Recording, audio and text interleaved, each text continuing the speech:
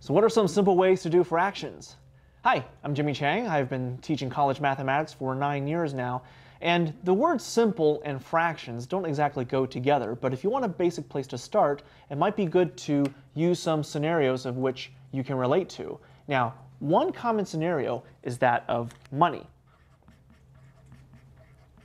Particularly when it comes to fractions, coins are a great place to start because coins are exactly that, fractions of a dollar. So for example, let's just say you have a quarter. We know a quarter is a quarter of a dollar, but what you can do is use this as a starting point to use common denominator fractions. Now we know a dollar is 100 cents and a quarter we know is 25 cents. So what you can do is express a quarter as 25 over 100 and then teach them to reduce to 1 over 4.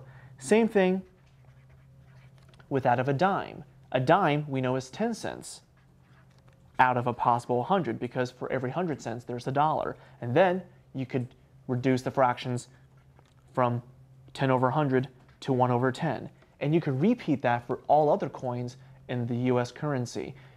Show them it's a number over 100 and then reduce, if possible, to other denominators. So that's a simple way to learn fractions. Something else is food.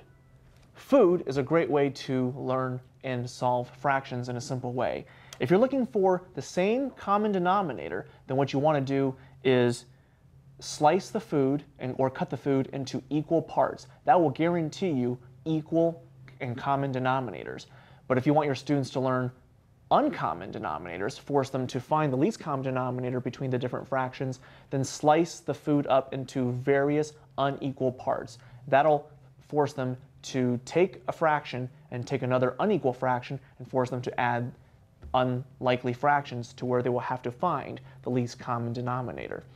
But as long as you're talking about scenarios that you can relate to, solving fractions would be a lot easier. So I'm Jimmy, and there are some simple ways to solve fractions.